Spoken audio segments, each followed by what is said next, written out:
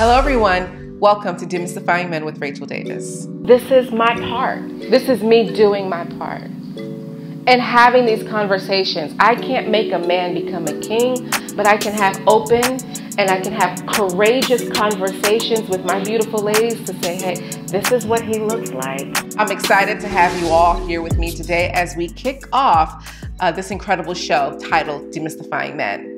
And so if you're tuning in right now, you may be saying to yourself, well, what exactly is Demystifying Men? Catchy title, right? I thought so too. But basically, in a nutshell, what Demystifying Men is an opportunity for me to take the chance, to take the time to share with you everything that I've learned over the past 5+ years in regards to all of the information that I've studied. And guess what? Right. Men, a topic that we all want to learn about if we're women, a topic that we all want to master. And it doesn't even matter if you're single or if you're in a relationship, having the basic fundamental knowledge about men will position us to be in a position of strength. We all like that, right? To be in power, not in a manipulative way, not in a destructive way, not in a way to tear down men, but in a way for you to learn what is it that they need from a primal perspective. What is it that they need from in terms of their most intrinsic and intimate and basic needs, so that when we have that information, we can show up powerfully in a relationship and we can support the man that we desire to be with in a beautiful way that makes for a synergistic partnership. In addition to that, ladies, when you are in a position to know better, you do better. And when you do better, guess what? He has no choice but to level up and to meet you where you are. So I'm excited to share this opportunity with you. I'm excited to share this information with you in terms of how you too can demystify men. So how do you feel? That just tickles me. All right. So, like many of you, majority of the information that I was seeking when I really wanted to learn more about men were around the basics. You know, sex, right? That's the biggest thing that you hear with regards to having a better relationship with men. It's like the more sex, the merrier, right? The other component you hear is learning how to better communicate with men, or how to be more attractive to men, or how to cook for your man, right? And to me, all of those things were basics. I mean, even when we think of it from a faith-based perspective, I know a lot of people in the church, a lot of people who are super grounded in their faith, but yet are still having challenges in their relationship. And so for me, when I started to really want to delve into the information around learning about men, I did not want to follow the traditional gurus out there that, again, to me spoke about the basics. You know, lots of great books have been written. A lot of people are teaching courses. A lot of people are even preaching information from the pulpit in terms of how to have a better relationship or how to best understand men. But again, to me, that was basic. There are other things that men require, just like there are other things that women require in order to have a beautiful, powerful, meaningful, exceptional, excited, passion-filled, loving, intimate, lifelong, fairy tale relationship. Because in essence, that's what we want. And so how do we find our groove? How do we find our rhythm? How do we find our niche? How are we able to be centered in ourselves? How are we able to literally just simmer in the essence of who we are in a manner that is attractive to men? Because that's all part of it as well. But what about the 6 inches in between his ears? And what about the primitive, primal components of masculinity that hasn't changed in over 10,000 years? Studies have shown that the human brain hasn't changed in over 10,000 years. So a lot of what that Neanderthal man desires, you know, the ones that you saw when you clubbed you over the head with a club and grabbed you by your hair and dragged you, like, okay, ladies, we're not talking about that in 2021. However, there are primitive, intrinsic desires that haven't changed in men. And what I mean by that is understanding what they need in order to find you attractive, what they need in order to stay attracted to you, and what they need in order for them to be singularly focused to you. And a lot of that has to do with, again, our primitive selves. So, for instance, I'll give you a classic example. You're in a relationship with a guy, or let's say if you're watching this and you're married and you're saying to yourself, how is it that I can't get my husband, or how is it that I can't get my boyfriend or my fiance or my partner to be more attentive to me? And the question for that can really be answered by, well, when are you asking for this attention? In case you weren't aware, men are singular focused. It's very difficult for them to multitask. If you ask him to watch, to watch the children for you and to cook dinner, and he wants to watch the game, I guarantee you the game is what he's going to watch, and maybe the children second, and you can forget about having dinner, because he's singularly focused. Where women, on the other hand, where we have this thing called a diffused awareness, which is what makes us really good at multitasking.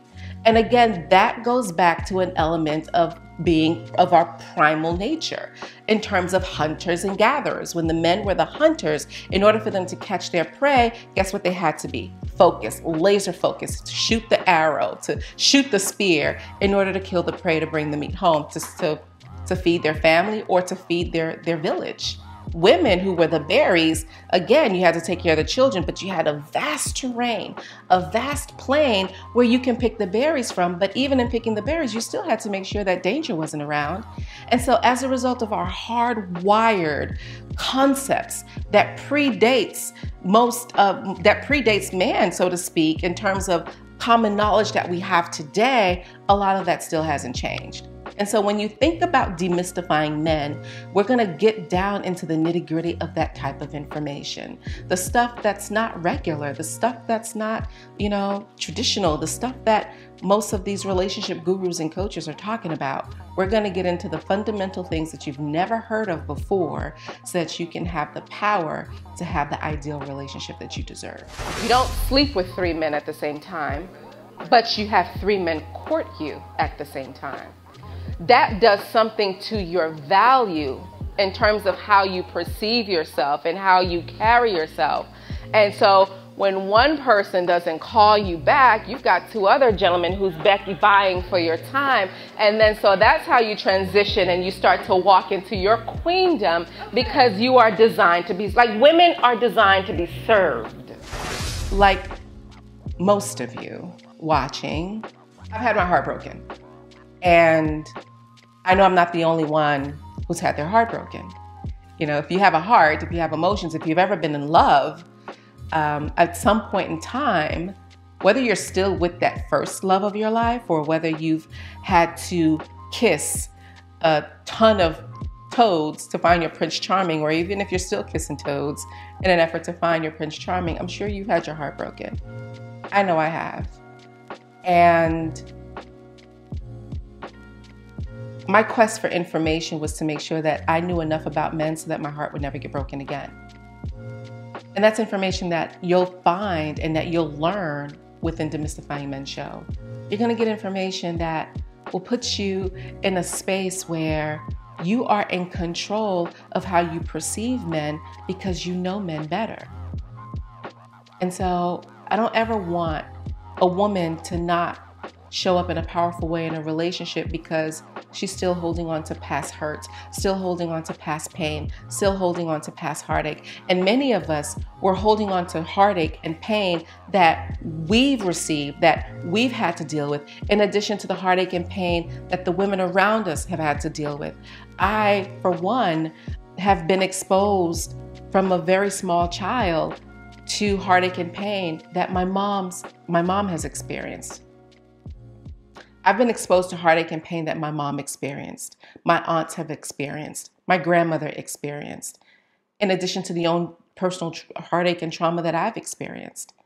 And I don't want that to be the case for us, because we can truly find love and we can truly find happiness, and we can do so without all of the pain. Right.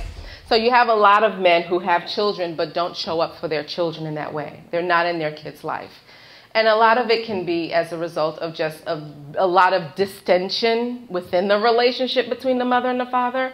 You have instances where men do want to show up. They do want to be a part of their children's life. But there's just a lot of negative emotion and energy that's tied to the relationship with the mom that he feels makes it difficult for him to be in his son's life. So what I'm saying is, when we think about biology, a man can have a child biologically, but doesn't mean that he's going to be a father. All right. So ladies, here's a secret, in case you didn't know it. Men go through, right? And men grow through an evolutionary process that it is key when you meet somebody to understand where they are in their evolutionary process. And so when we think about the evolution of men, and this all ties into demystifying men. Men go through stages, you know, and when I have my talks, I talk about the night phase, and then we go into the early prince phase, and then we go into the mature prince, and et cetera, et cetera, et cetera, until we get to a king status, right? First and foremost, ladies, it is a man who has achieved king status, his sense of self is fully crystallized, baked. Stick a fork in him, he is done. His ideas, his concepts, his philosophies, his views on life are done. They're established. And the reason why is because he spent his entire life testing it for authenticity. So we talked a little bit about the primitive functionality, the primitive persona that exists within all men and women too. We still have some intrinsic primitive traits that has not completely left us. But in parts of that, there are different personality types. There are different personas that exist within every man. And I expound on that in my book titled Demystifying Men, right? Easy to remember, name of the show, name of the book. But in Demystifying Men, I talk about how within every man, there's a lover. Within every man, there's a warrior. Within every man, there's a magician. Or if we put it in 2021 terms, an intellect. And also within every man, you have a king. And so for the warrior, this is the guy that, again, he is all about fighting for what he wants. He will take over. He will conquer. You are his conquest. You know what I mean? He is a fighter more so than anything. And this type of man may have a challenge in showing you the more softer, intimate side that a lover would. And so when we talk about the lover in the book, the lover is one of my favorite archetypes because he is fundamentally sound and fundamentally grounded and fundamentally comfortable in his emotions. And not only is he comfortable in his emotions, ladies, he's comfortable in your emotions as well. And so when you have a man who leads with the lover persona, you know, all of your passionate needs are met. All of your emotional needs are met because he's grounded in that emotion. He's grounded in love. Everything about him is love. It's like the Don Juan DeMarco, right? Borderline could be a playboy, depending on whether or not he's fully well-rounded and stable in his love archetype. However, you have the lover who most of us love and gravitates to, and we also have the warrior who most of us want and desire as far as having a strong man in our lives.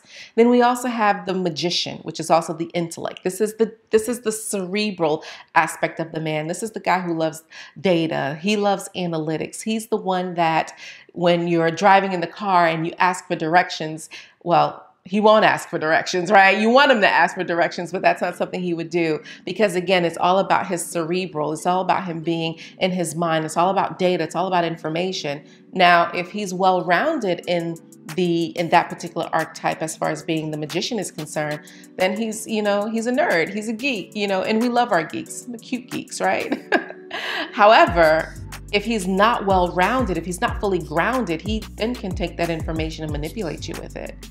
And last but not least, the final archetype we want is the king. Now, ladies, we're going to dispel some myths about kings. I'm tired of women calling men kings who are not kings. Can I get a witness? And I'm tired of men expecting women to treat them like kings when they're nothing but a joker and a pauper. Every woman wants a king, right? We all want our kings, but And oftentimes, we need to look at ourselves to see if we're ready for our king. So you're going to learn a lot about that on the show as well. And if you're in a relationship with a man who has king characteristics, king-like qualities, we're also going to share with you how to keep your king. Because let's face it, there's not a whole lot of kings running around right now. So you're going to get a lot of that information in the book. And we're going to tie all of that in the show Demystifying Men. So buckle up, ladies. You're in for a sensational ride. I appreciated someone who was very confident, not necessarily arrogant, conceited, or stuck up, but someone who was very confident in their space, confident in who they were as an individual, and didn't really care about anything else that was going on the outside because they were very secure in who they were. And so, but a person not having that was a turn off for me. And also someone who didn't really take care of themselves. You know, like I work out all the time, and I'm not saying that people have to be in the gym all the time and work out, but someone who really took care of their health, because it's a big thing when you're getting involved with someone from a relationship standpoint. You know, things change. People get sick, and I've gone through my own health challenge, so I'm speaking from a personal perspective. You know, so for me personally, someone who really likes to take care of themselves, or someone who didn't or doesn't like to take care of themselves, was a big turn off for me. I know the show title is Demystifying Men, but ladies, we're going to do some work ourselves. The biggest issue that I have with women is we waste our time. And that is an issue I have above most concerns we have in relationships, right? Especially when it's something that we can personally control. You can't always control somebody being unfaithful. You can't control someone not showing up in a powerful way as far as being a provider is concerned. You can control your decision to choose to decide to be with that person. However, you can't necessarily control the person. If you're in a relationship, there's absolutely nothing you can do to control your partner. You can't control your husband. You can't control your boyfriend. You can't control any men. Even with your children, you're going to get to a point where your children are going to become their own adults and you can't control them either. The only person that you have control over is yourself. So one of the things that you're going to learn is how not to waste your time with the wrong guy. How many of you, myself included, felt as though you've wasted way too much time with the wrong person? You've invested time, you've invested years, you've invested money, you've invested, you know what else you invested, right? You've invested energy, you've invested a lot of yourself in the wrong person. And my philosophy, my thought process around that is there's absolutely no reason why you should ever have to do that. So what we're gonna do is unpack the reason why we waste so much time with the wrong guy, with the wrong person, with the wrong man. And that's gonna be a series and a topic that we're gonna talk about throughout the life cycle of this program. So I really need you to tune in every single week. I don't want you to miss an episode. You don't wanna miss a beat. You don't wanna skip a beat, because what we're gonna do is give you valuable content and information, knowledge, know-how, so that you're not wasting your time. You're not wasting your energy. You're not wasting your pretty, and you're not gonna wake up 10, 20, 30 years down the road saying to yourself, I wish I did, or I shoulda, coulda, woulda. No, we're going to address those challenges that you're having, those mistakes that we so easily and effortlessly make, mistakes that we don't even realize we're making until after we've made them. We're going to address those things on this show here. So you want to always make sure that you tune in, because you never know what you're going to miss. And one of the things that I promise you that I will ensure that you receive is information so that you don't waste your precious time. That's a very powerful point, and a very full question, and one that I think a lot of women are when you reach a certain stage in your life. There just aren't enough kings to go around, right? And to be honest with you, that is the absolute truth. There just aren't enough kings to go around. Most men in by today's means in today's society never get to king. They die princes. they die in the tunnel. They never get there. They never get to a place where they are fully, they never get to their, a lot of men never get to the place where they actually reach their fullest beauty. They never get to their most beautiful self. It doesn't happen. And you're right, it's because the education isn't there. It's because the legacy of reaching back and helping to establish the framework by which a man should evolve into a king has been stripped away from us. And so it's not there. And a lot of men who think they are kings really aren't kings. They think they are.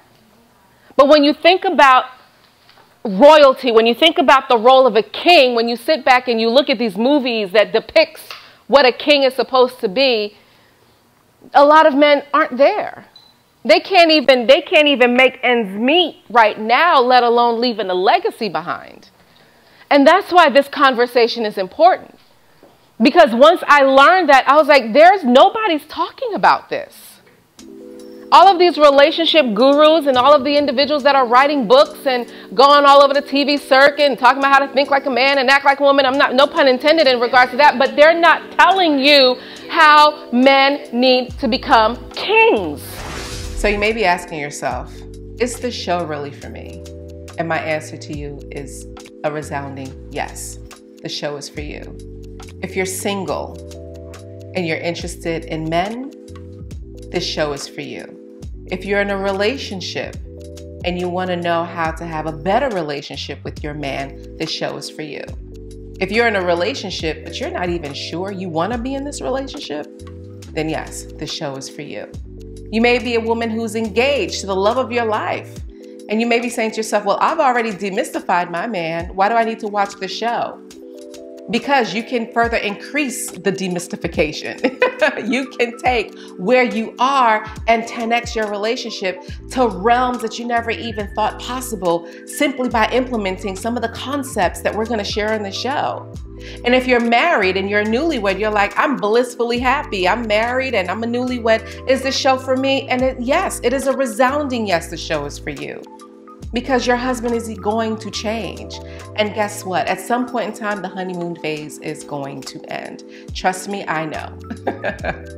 And if you are in a relationship and if you are established in your relationship, yes, you do want to tune in as well. Because we're going to help take your relationship from being mundane, lackluster, typical, predictable, and boring, and add some seasoning and some spice to it. And if you're in a position where you are encroaching on a breakup, encroaching on a divorce, recently divorced, or have been divorced for a while, and you're like, I'm about sick of men, then this show is also for you.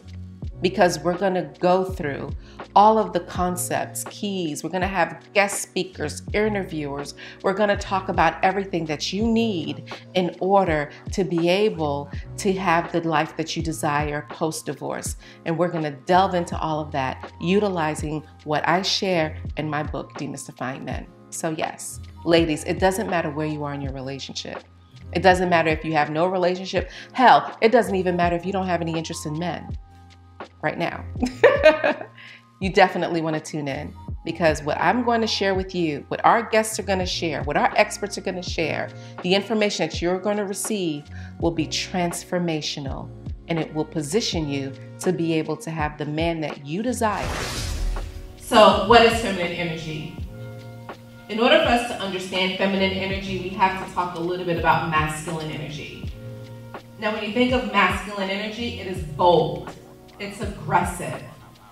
It's in your face. It is present. You feel it, you see it, you know it. It's like, boom, I'm here. However, feminine energy, as static and as concrete as masculine energy is, what makes women amazing is the fluidity, the warmth, the compassion, the inviting, the nurturing, the receptiveness that we exude when we really function in a place of being completely, unapologetically authentic about being feminine. So ladies, come on this journey with me. I'm excited to have you here with me today. I want you to be here with me next week. And I want you to be here with me the following week. And I want you here with me the following week after that. Stay here, tune in, lock Tay Noir TV in, lock Demystifying Men with Rachel Davis in. I promise you, you're in for an amazing ride. See you soon. Mwah.